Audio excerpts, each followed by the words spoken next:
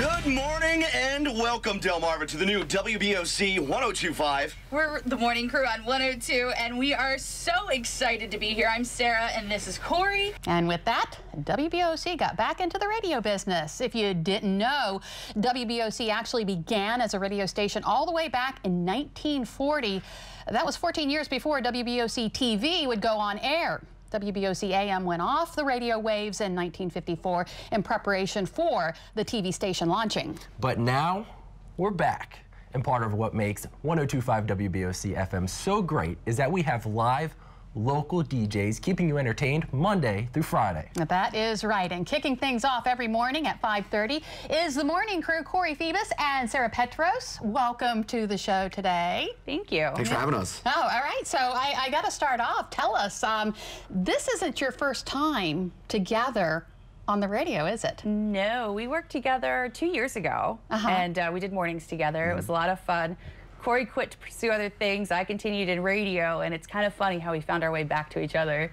Yeah. And I got to point out, though, look at us. We're twinsies today. We did not plan this. This is so cool. I like what you have on. I'm going to start calling you at 3 a.m. Like, this is what I'm wearing. That's okay. No. Corey and I need to Sean and I need to get you need to get it together there. All right, actually, we want to get to know you guys a little bit more. Sure. So, Corey, tell us a little bit about yourself outside of the radio world. What do you want to know? I'm an open book. What do you like to do? What do you do for fun? My fiance and I am actually newly engaged. Yeah. Congratulations. Thank you very much. We got engaged January. No, we didn't. November. Was it? No, it was December. It was November. Hopefully she's not watching this. But yeah, we like to spend our time in the gym. That's what we do a lot of times out of here, and we just like being outside and cruising around Delmarva pretty much.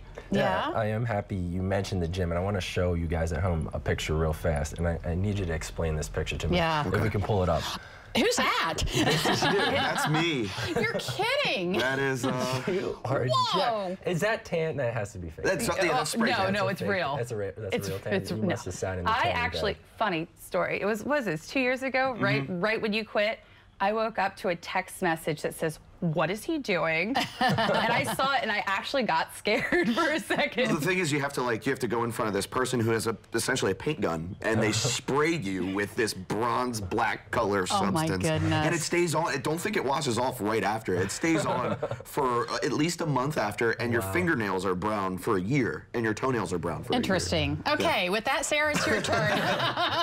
Tell us about you're pretty active, pretty busy, aren't you? I am. I'm more of a homebody, though. I end up like rolling the roost and cooking and baking, and I used to make all these treats and bring them in all the time. I kind of stopped doing that. I stress bake. You stress bake. Now, do you stress eat? No, I don't eat anything I make. You don't make. You just bake it. I just bake it. I'm like, oh, here's the cheesecake from scratch. Have it. You're the kind of people I don't like that make the food that make me fat. I try to stress her out on purpose, so she brings in a bunch of baked goods. Using it to your advantage. absolutely. I want to know also about before we started filming, you were talking about a chicken house. You got to explain.